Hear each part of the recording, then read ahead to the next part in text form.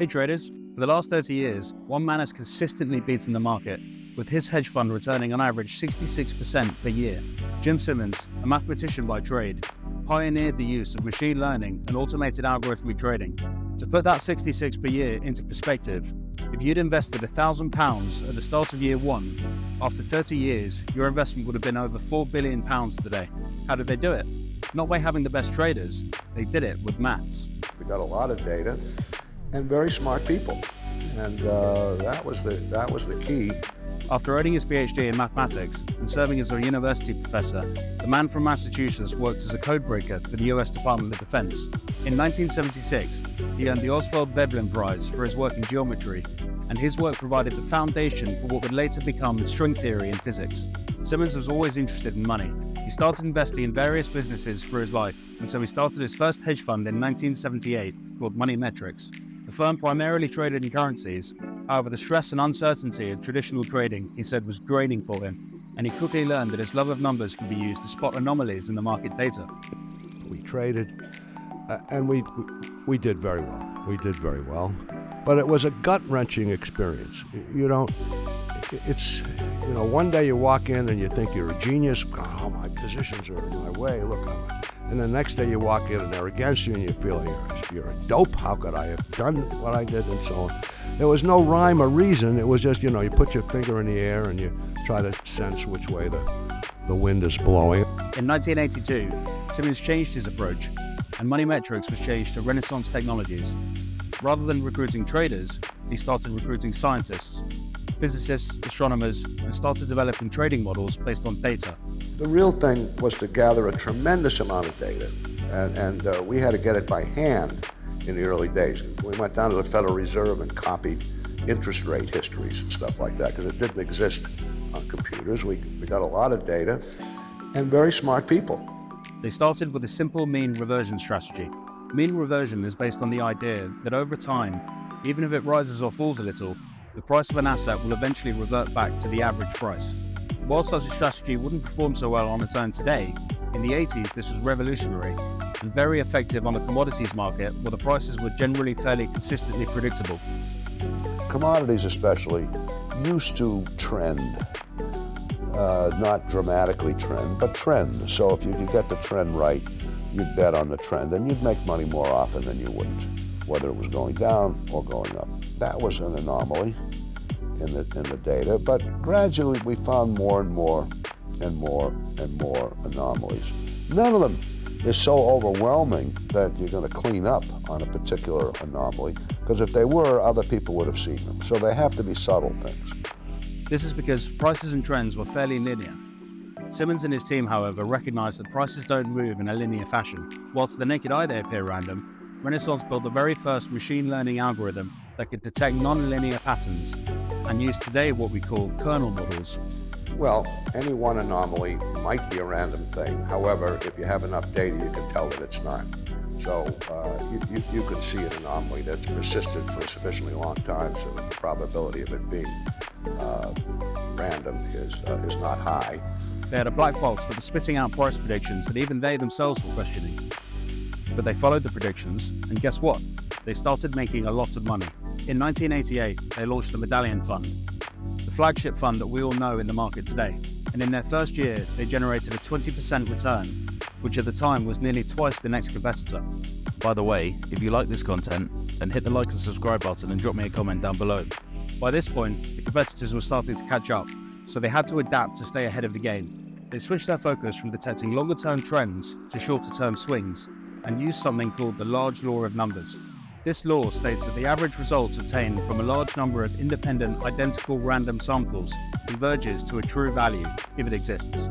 This is important because it guarantees stable long-term results for the averages of random events. For example, a casino may lose money in the single spin of a roulette wheel. However, its earnings will tend towards a predictable percentage over a large number of spins. Any winning streak by a player will eventually be overcome by the parameters of the game. They'd also started combining more than one strategy in the same algorithm, the trend recognition and the shorter-term swings.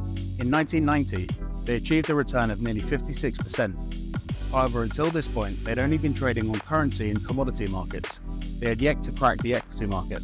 In the 60s, two economists, Samuelson and Farmer, developed a theory called efficient market hypothesis. This theory effectively said that in a perfect market, every new piece of news or information should be immediately priced into the market as soon as it's released, and that all stock prices would trade at a fair value. If this was the case, then it would be theoretically impossible to beat the stock market consistently. Simmons was determined to disprove this theory. There's something called the efficient market theory, which says that there's nothing in the data which will indicate anything about the future, because the price is sort of always right. The price is always right in some sense. But that's just not true. So there are anomalies in the data, even in the price history data. The challenge with equities is that there are a large number of factors to take into account. You have trading fees to consider, delays in settlement, and price slippage. When you're trading with millions of dollars at a time, the very act of placing the trade significantly moves the market. This is especially true in bond markets, where the prices can be very fickle. Just placing a limit order can move the price away from you, even if it hasn't filled. But the prediction part is not the only part. You have to know what your costs are when you trade. You're going to move the market when you trade. Now, the average person will buy 200 shares of something, and he's not going to move the market at all because it's too small. But if you want to buy 200,000 shares, you're going to push the price. How much are you going to push the price? How are you going to, are you going to push it so far that you can't make any money because you've distorted things so much? So you have to understand costs. The market is made up of buyers and sellers. The price of any asset is determined by what somebody is willing to pay you for it. If there are only a certain number of people in the market willing to sell you X number of shares at a particular price, then you need to go to the next person, who may want slightly more, and then the next person. By the time you get to the fifth person, they may have looked back at the first 4 trades and changed their mind about what they think a fair value for the price is. So if you place a significant trade, it's very unlikely that you're going to fill it at your preferred price. This problem took Renaissance nearly 2 years to overcome, but eventually they found a way to maximize their strategy and minimize their trading costs. This is the secret sauce that they hang on to till this day. It's a big computer model. For one thing, there is a capacity to the major model. It can manage a certain amount of money, which is rather large, but it can't manage an enormous amount of money because you're going to end up pushing the market around too much. So it's kind of a sweet spot as to how much it's reasonable to manage. Jim Simmons retired in 2010 and took a non-executive chairman role at Renaissance Technologies and has an estimated net worth today of nearly $30 billion. He pioneered the use of machine learning and automated algorithmic trading. Roll forward to 2024, one of mankind's greatest developments over the last 30 years has been the exponential growth of computing power, the development of supercomputers at the top end, and the trickle-down effect to the processing power of average consumer laptops or tablets today. We have the world at our fingertips, quite literally. One tap of an app and I can have my groceries delivered to my front door. These new norms mean that complicated trading algorithms can be processed quickly, with calculations made and trade executed in a fraction of a second, leading to a new era of what we call high-frequency trading. Traders can identify and take advantage of anomalies in market data and scalp profits in the time that it takes you to blink.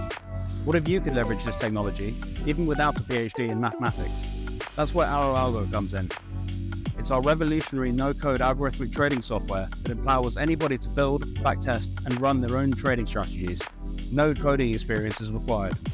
Imagine building with Legos, but instead of creating castles and spaceships, you're constructing a powerful trading strategy. Our Algo uses a block builder engine, so you can simply drag and drop the blocks to design your strategy. If you're worried about testing, then that's not a problem. Our Algo has 10 years worth of market data, and you can backtest your strategy against different market conditions to see how it would have performed, giving you confidence before risking real money. With our Algo, you could become an algorithmic trader, no coding skills needed. And by the way, it's free. Jim Simmons may have been a mastermind, but with our Algo, you don't need to be a genius to get started. We're putting the power of the markets at your fingertips. Head over to ouralgo.com and take control of your trading future. Remember that the financial markets involve risk, so always do your own research before investing, and happy trading.